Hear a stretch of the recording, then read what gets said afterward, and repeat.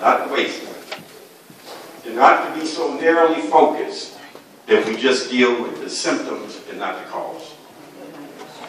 If we are going to truly look at patterns and practice of constitutional violation, we have to go beyond the police department. The police department is, in many ways, the easiest part.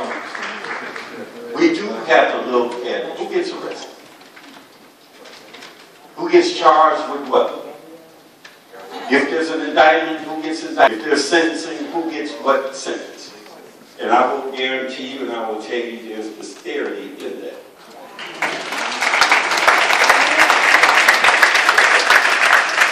And when we add a layer of police on top of that, the disparity sometimes gets greater. And it's not a condemnation of police or policing.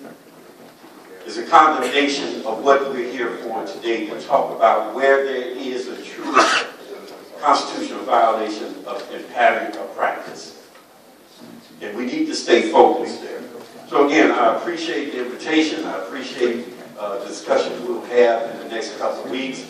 And I know that U.S. Attorney Delabach and myself will take this into consideration as we move forward in our negotiations. So thank you very much.